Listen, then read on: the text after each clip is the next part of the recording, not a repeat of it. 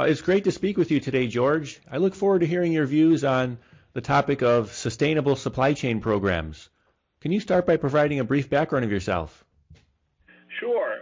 I'm George Favalor. I'm a managing director in PwC's Boston office. I'm in the Sustainable Business Solutions Group, and we help clients think through their critical sustainability-related business issues and help them address risk issues, creating value and efficiency and returns through sustainability programs, and then ultimately capitalizing on opportunities to innovate and grow. Thank you. My first question is, what is sustainable supply chain and why is it relevant for supply chain professionals? Yeah, so sustainable supply chain is thinking about your total value chain with the goal of reducing any reputational risks or to improve your core performance or cost effectiveness by working on your operational supply chain issues, risk, and supply chain transformation. So, and you want to think about those things in an integrated fashion so that you can reduce the risks, find opportunities to improve the reliability of your suppliers, and then help make your suppliers more cost-effective, and that can be shared with you, and then reducing your overall costs as well. The thing that's often missed that sustainability brings to the table is thinking through non-traditional business risks. And these can be highly disruptive and are a major factor in the world economy today. And working through them explicitly through a sustainable lens is how you uncover the opportunities to improve reliability, reduce risk, improve cost effectiveness. What's the best way to engage suppliers to reap the benefits from sustainable supply chain initiatives? Would you use a carrot type of approach or stick or both? Sure. So we, sustainability is potentially a very productive, working with your suppliers on sustainability is potentially very productive in that it's an opportunity to collaborate and work together to eliminate sources of disruption, to improve their effectiveness, and at the same time improve the level of business effectiveness they can provide to you. And so we really encourage our clients to think through sustainable supply chain in a holistic fashion that has as its core this type of collaboration and problem solving. To get started, though, to really engage the suppliers to get at the benefits, you need some basic building blocks. And, usually it starts with a code of conduct and a statement saying, the kinds of things that you want suppliers to do.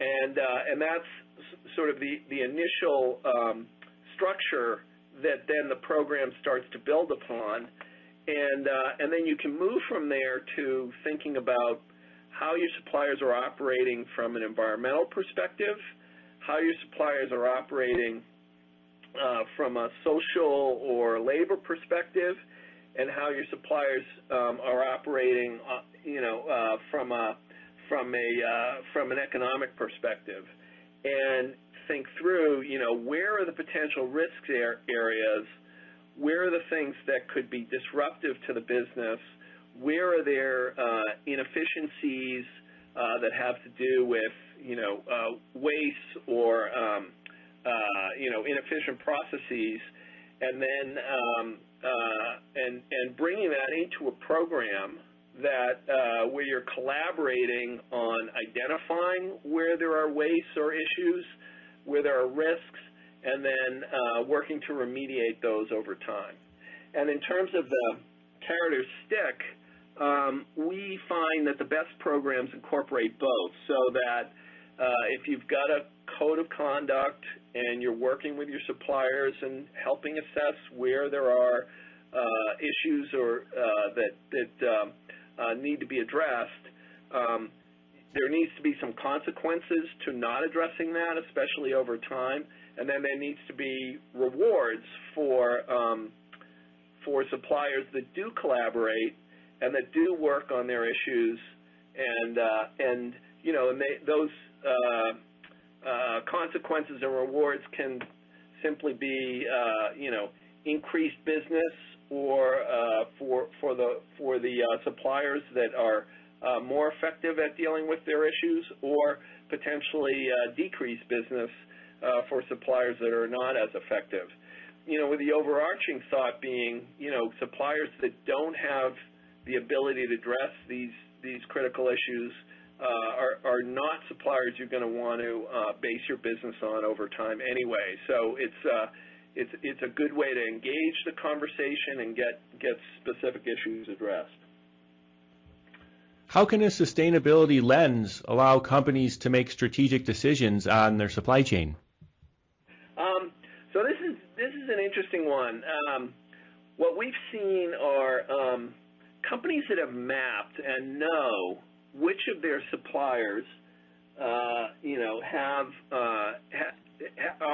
at risk, have issues going on in their plants, or perhaps are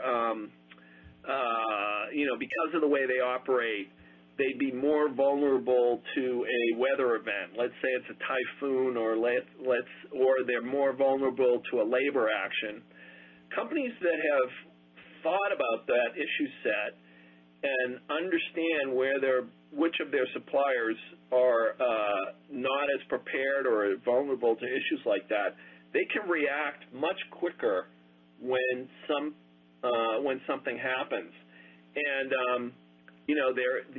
they're better at heading off a problem to begin with, and then if an issue comes up, they can move quickly to respond. And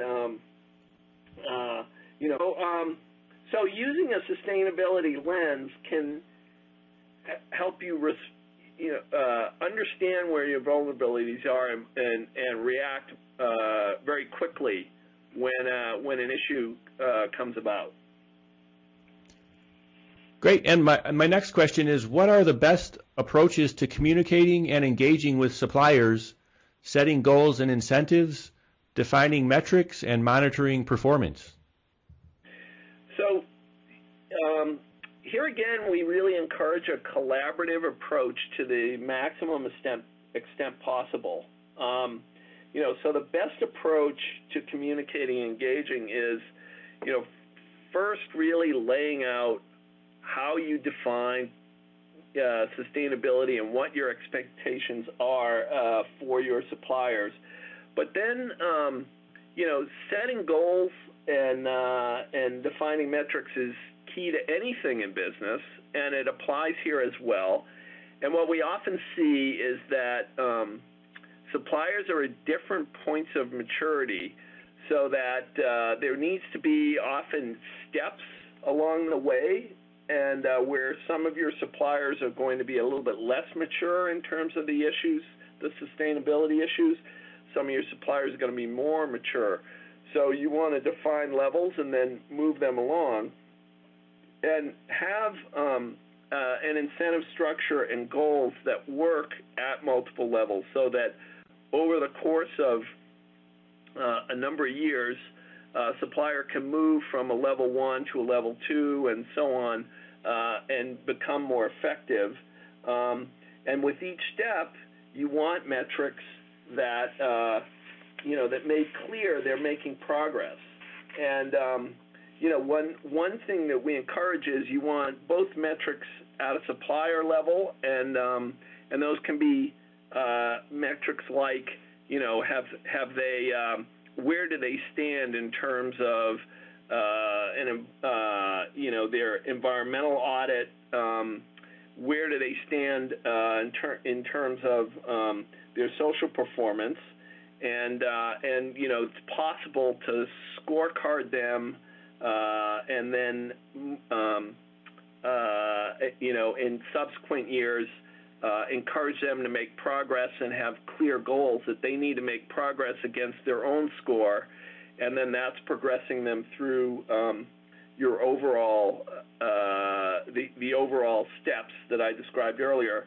And then the other level where you want to have metrics is you want to keep track of how many of your suppliers have you assessed, and how many suppliers do you know where they have vulnerabilities? How many of your suppliers are at a given level of maturity in terms of their sustainability performance, and are you improving that over time? Those kinds of metrics can help as you source, and help as your, for example, your product management organization works with their suppliers. It's very helpful for them to be able to know, where is a given supplier in terms of its sustainability performance, and should I feel confident in giving that supplier business? Can I feel confident growing my business with that supplier? So thank you, George, for sharing your views on the sustainable supply chain. Yeah, you're very welcome. Glad to do so, and enjoyed it. Thank you. Okay.